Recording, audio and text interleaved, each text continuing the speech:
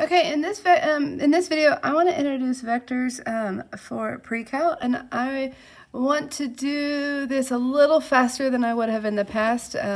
We're trying to consolidate and simplify things as we deal with the staying at home and learning from home with coronavirus and all that stuff. Okay, so hopefully you watched that little cartoon from Despicable Me, where it was the villain vector who is creating crime with both direction and magnitude. Okay, so basically a vector is a quantity with both direction and magnitude. Okay, so you can have a vector and you can also have a scalar. Okay, so a scalar is just a number, like the number 4. It has a magnitude, but it has no direction. A vector, however, so I could say something like vector A, or I might describe this vector AB. If I do this, it's telling me I'm starting at point A and I'm ending at point B, and I'm going in the direction of from A to B. Okay, so we typically will label things like this, and so we can describe that vector. Now, what we might say is we can name that vector either in telling us its direction and its magnitude, or we can label that vector in its components. Okay, and both end up being helpful. And so this would be its x component, this would be its y component. If this is vector A, then we would talk about the magnitude of vector A. Actually, in PreCal, they would use double lines. In IB, we just use one set of lines, which is what I've been teaching most recently. And then this is that direction. Okay, so you'll notice the things that we learned about trig would still be true. So this, if I say that this vector A has a magnitude, I don't know, of 4 centimeters. I'm making something up, and a direction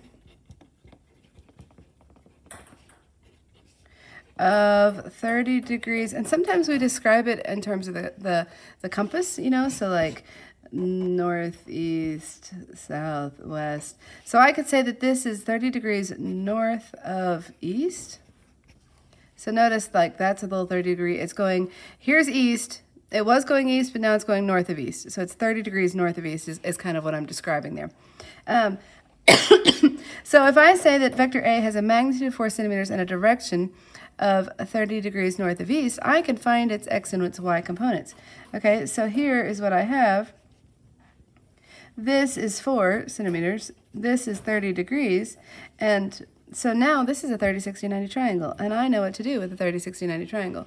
So if opposite the 90 is 4, then opposite the 30 is half of that, is 2, and then opposite the 60 is 2 root 3. So in PreCal, I have guests that have joined me, so stay quiet, you guys, okay? Shh, I have to be so quiet. So in PreCal, we write this, we'll do our x value first, and so we'll write it this way, and then we put a comma, and then our y value.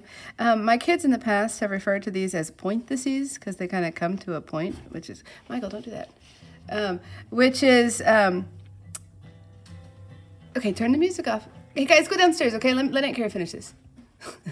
Gotta love it. Okay, so that's the PreCal notation. The IB notation,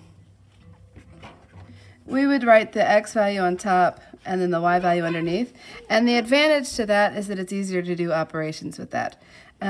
So you'll notice that if I come back to this triangle, to find x, well, we know this. We know that cosine of theta is going to be equal to x over the magnitude of A.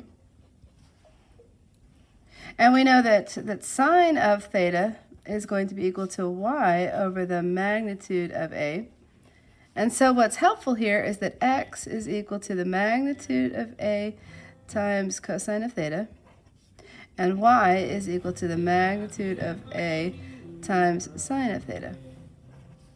Okay, so if they've given us a direction, Elizabeth, go turn the music off.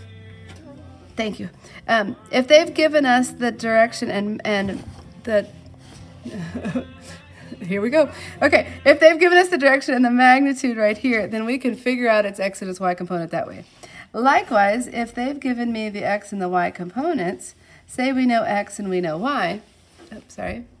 And I want to find the magnitude. Sometimes PreCal writes it that way and I get lazy and I just do it that way. Elizabeth, go downstairs, babe. Hurry. I'm making a video for school. Okay, then what we know is we know that x squared plus y squared is going to equal the magnitude of a squared. So if I want to find the magnitude of that vector, what I can do is I can take the square root of x squared plus y squared, because that's just Pythagorean theorem.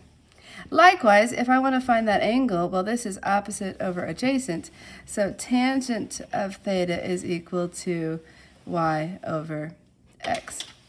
Okay, so let me go see if I can make some problems for you. We're going to practice initially going from direction magnitude form to component form, and then from component form to direction magnitude form.